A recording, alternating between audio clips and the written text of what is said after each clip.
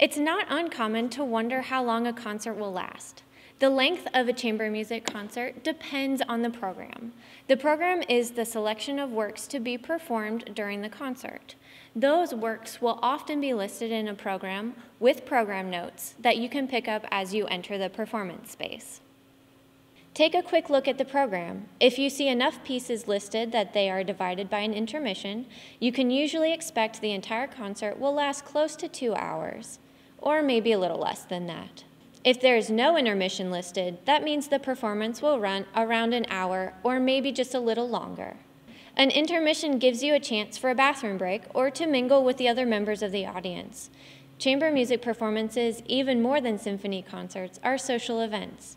Often there will be a reception at the end of a concert. This is a great chance for you to enjoy refreshments and meet some of the other patrons. You won't be expected to offer any sort of special insight, so don't be worried about that. If you're lucky, some of the musicians will stop by the reception. They are always delighted to chat and pose for a picture, so don't be shy.